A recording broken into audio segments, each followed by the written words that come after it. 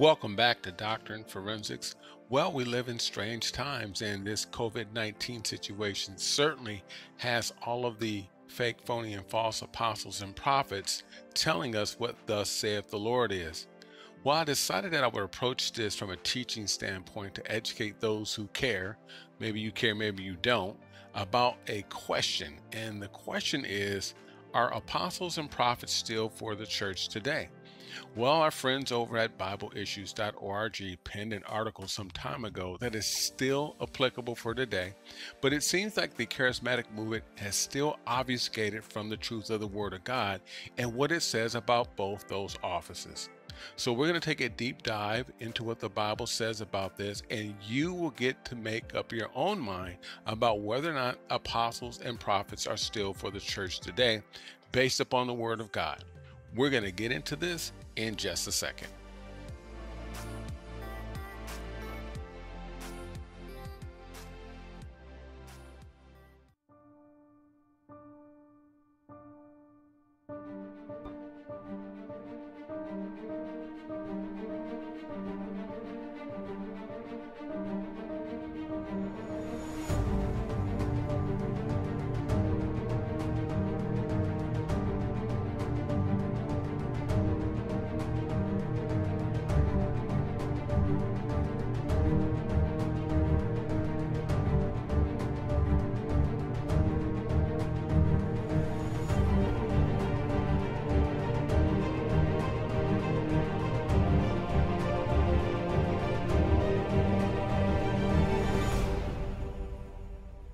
There are people today who claim to be apostles and prophets and actually add these titles to their names.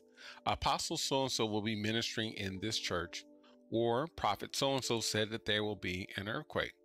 They claim that the fivefold ministry has been restored.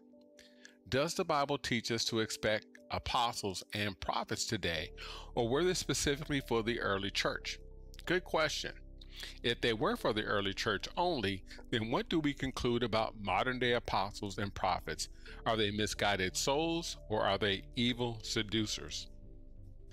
By definition, the word apostle means ambassador, someone who was sent on behalf of another for a specific purpose.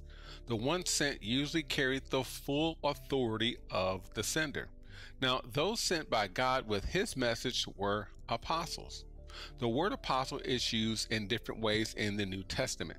Sometimes it refers to a special group of people who held the office of the apostle, according to 1 Corinthians chapter 12, verse 28, where it reads, "And God has appointed these in the church, first apostles, second prophets, third teachers, after that miracles, then gifts of healings, helps, administration, and then variety of tongues." The original 12, and then later Matthias, were clearly distinct from other apostles. They were granted special reward in the New Jerusalem. And in Revelation 21:14, it clearly says that now the wall of the city had 12 foundations, and on them were the names of the 12 apostles of the Lamb. Now keep in mind, no one else could attain this, not even Paul. Clearly, these 12 apostles were very unique. But there were also other apostles who were commissioned by Christ, Paul being the most noteworthy. In 1 Corinthians chapter 15, verses 7 and 9, it says, "After that he was seen by James, then by all the apostles." Paul indicates that one of the criteria for being an apostle was have to been seen Jesus personally and being personally commissioned by him. Now this was true of the 12 and also with Paul. I refer to these people as the major apostles. Now more broadly, those who work with the major apostles were also called minor apostles, and a good example of this would be Barnabas. The function of apostle is pretty unique. Ephesians 2:20 says, "Having been built on the foundation of the apostles and prophets, Jesus Christ himself being the chief cornerstone." Now, contrary to popular belief, the apostles' job was not to plant churches. This fell underneath their jurisdiction, but this was not their primary function. Their main function was to establish the faith. Jesus Christ died once and for all to become the chief cornerstone of the Christian faith. The purpose of the apostles was to establish the faith and to build a doctrinal foundation on which the church would be based. They were especially commissioned by God to do this. In John chapter 14, verse 26, and in John 16, verses 12 through 14, Jesus promised the apostles that the Holy Spirit would come and reveal to them what they needed to know. Now, people incorrectly apply these verses to us and teach that the Holy Spirit could reveal anything to us, including answers to a test.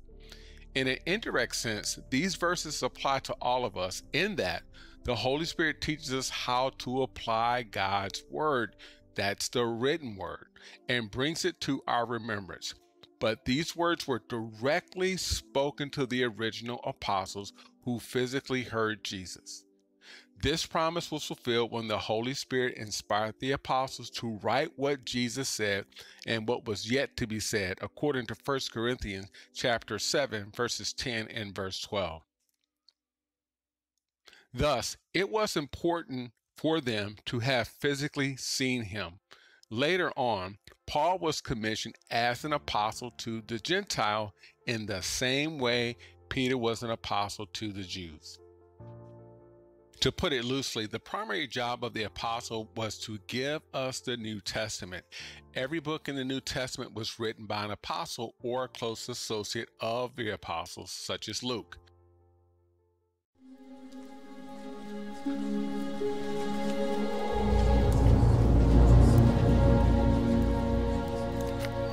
Peace be unto you, while I was yet with you, that all things must be fulfilled which were written in the law of Moses, and in the prophets, and in the Psalms concerning me. Thus it is written, and thus it behooved Christ to suffer. Jesus gave us the New Testament, the covenant, through his blood, and the apostles gave us the New Testament, which is the doctrine, through their writings and teaching. This is the meaning of Ephesians 2:20. Now, once the foundation has already been laid, according to Jude, it is time to build on it. Jude 3 says, "Beloved, while I was very diligent to write to you concerning our common salvation, I found it necessary to write to you, exhorting you to contend earnestly for the faith which was once delivered to all the saints." So the foundation does not need to be laid again, any more than Christ has to die again. Therefore, there is no need for apostles today. I'll say that again. There's no need for apostles today. Now it is time for pastors, evangelists, and teachers to build, according to 1 Corinthians chapter 3, verses 5 through 10, which reads, "Who then is Paul and who is Apollos, but ministers through whom you believe? As the Lord gave to each one, I planted, Apollos watered, but God gave the increase. So then, neither who plants is anything, nor he who waters, but God is the one who gives the increase. Now he who plants and he who waters are one, and each one will receive his own reward according to his own labor." Verse 9, "For we are God's fellow workers, and you are God's field. You are God's building. According to the grace which was given to me as a wise master builder, I have laid the foundation, and another builds on it. But let each one take heed on how he builds on it." Simply put, Paul laid the foundation and Apollos built on it. Thus, in a primary sense, there are no more apostles. However, people who establish churches, heads of denominations, etc., may call themselves apostles. They just cannot claim to be infallibly sent by God to bring a new revelation to the body of Christ, as were the major apostles of the Bible. Paul's writings were infallible. 1 Corinthians 2:13 says, "These things we also speak, not in words which man's wisdom teach, but which the Holy Spirit teaches, comparing spiritual things with spiritual things." 1 Corinthians 14:37, "If anyone thinks himself to be a prophet or spiritual, let him acknowledge that the things which I write unto you are the commandments of the Lord." 1 Thessalonians chapter 2, verse 13. For this reason, we also thank God without ceasing, because when you received the word of God, which you heard from us, you welcomed it, not as a word of men, but as it is in truth, the word of God, which also effectively works in you who believe.